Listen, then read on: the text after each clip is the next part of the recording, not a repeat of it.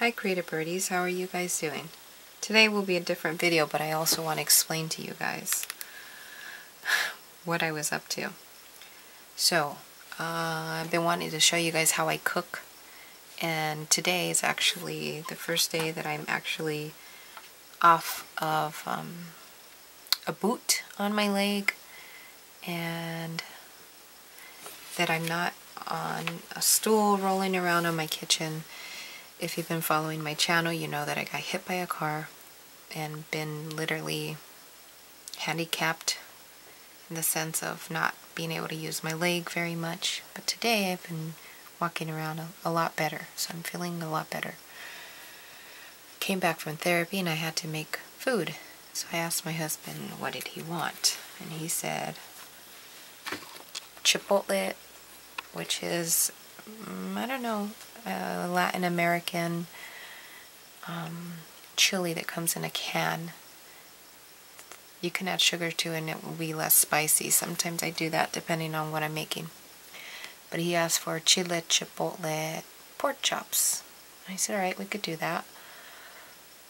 So I just grabbed my phone and started recording myself doing that. The thing is that my kitchen is not well lit at all. Here's a picture of it, of my dinner plated. That there, let's see if I can point it out. Right there is avocado, black beans, rice. I always eat pork chops with mayonnaise. I don't know why, but I do. Especially if it has chipotle. This is the pork chop, and then there's the potato and with the tomato and onions and chipotle in there.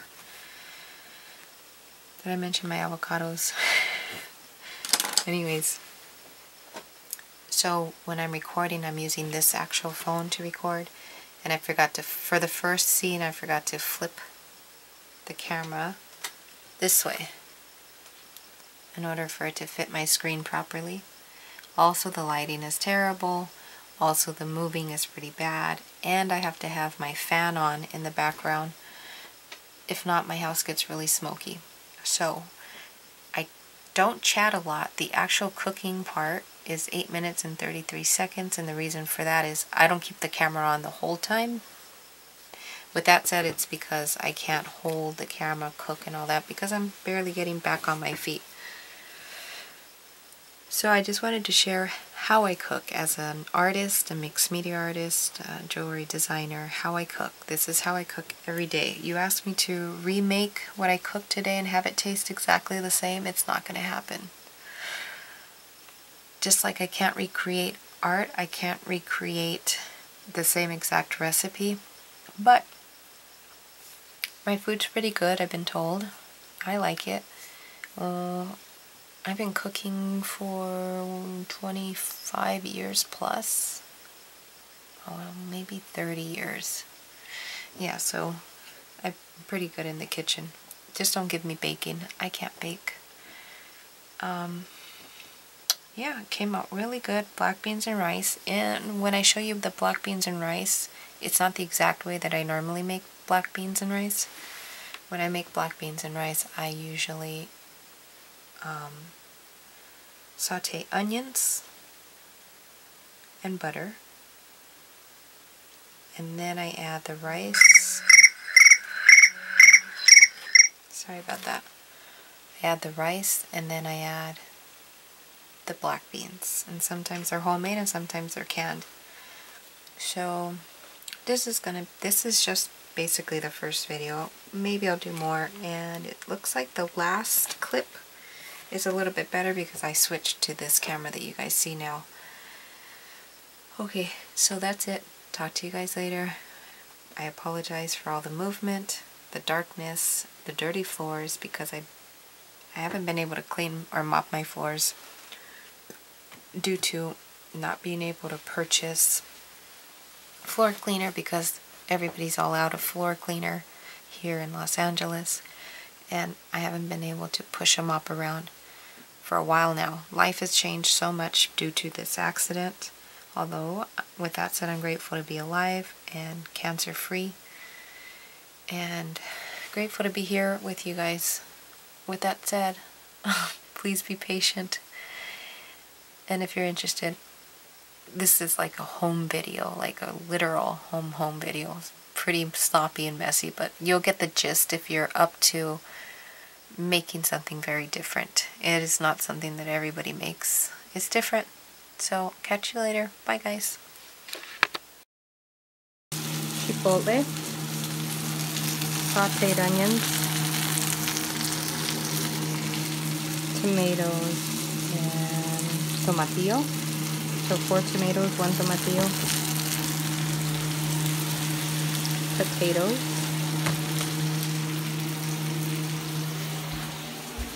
pork chops,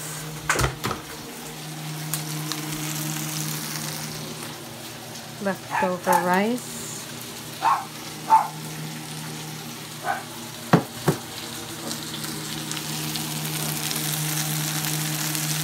once the onions are sauteed,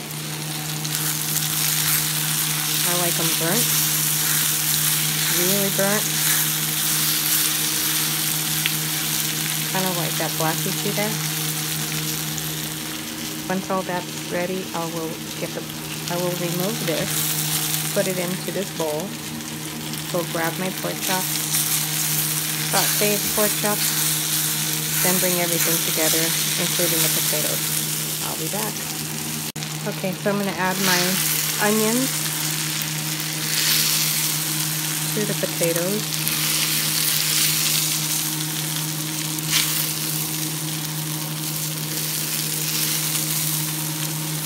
Careful.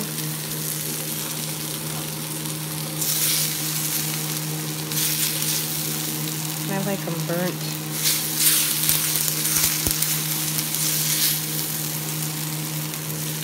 Once I do that, then I'll come back. Okay, pork chops are on. They don't all sit at once, but that's okay because the top ones are not even defrosted all the way. And what I'll do is mix them around, give them time to cook, and then trade them off into their own little spaces. I have them on medium-high heat. These are ready to move around. Did I say that the tomatoes have chipotle in them? Right there. I know it's kind of dark. My kitchen doesn't have the best lighting, but I just wanted to share with you guys how a mixed media artist cooks. I'll be back. Okay, once all that's mixed in, the potatoes, the onions, we're going to add the tomatoes, 1 tomatillo, 4 tomatoes, and 4 pods of chile chipotle. This one here, and some sauce. And as far as this goes here, I don't add no seasoning, only salt until it's done cooking, because otherwise your seasoning will burn. That's the trick with these kinds of pans for me. So I know that there's raw meat on top. All of that will get fixed, and everything will get cooked evenly, and then I'll come back. So don't forget to mix this up. How many potatoes? It just depends on the size of your family. Okay, so to our rice, it's a day-old rice. 1 day-old rice. We're going to add a can of black beans. And we're going to make black beans and rice. Add salt to however you want. I suggest you don't get the beans without salt. They're pretty nasty. I like the beans that already are seasoned. It doesn't say it, but when it says no salt, I think they're gross. So I have this pan covering my pork chops. And this will just warm up. Sorry I have the fan on, but I have to have the fan on or the house gets really, really smoky because I like to burn my food. Charbroil, grill it. Not charbroil, silly. Just grill it. Is it grilling? No, it's not grilling. I don't know what it is. Anyways, everything's cooking under there.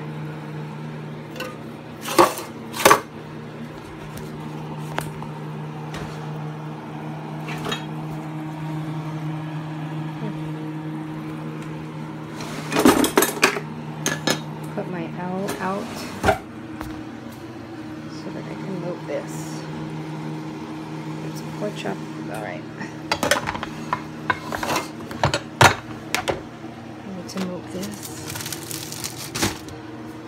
There we go. So that's where the pork chops are. See, I don't think they're red anymore, and then I'll burn the crap out of these on purpose. This one's a little red.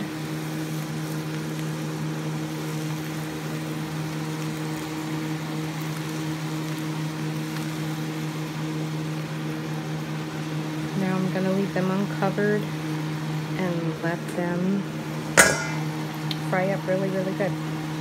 Be back. Okay, so I can tell by the sound that my pork chops are ready to start burning the way I like them to.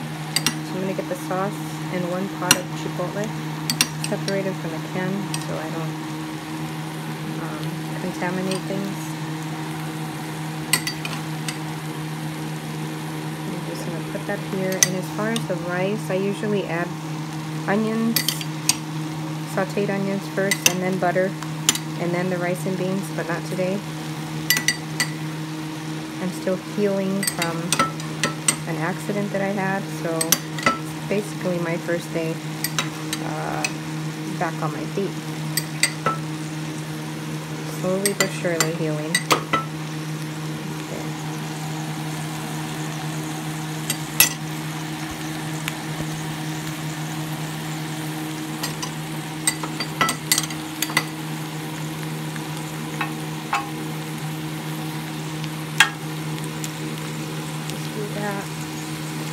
Make sure they're all covered little by little.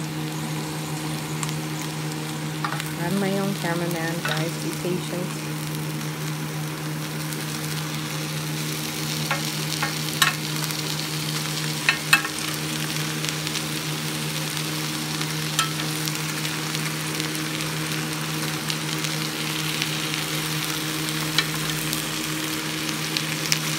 Okay, then I'll add salt.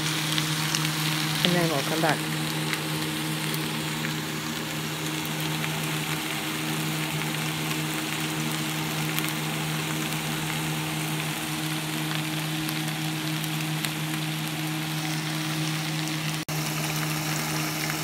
Okay, so we have our black beans going under here.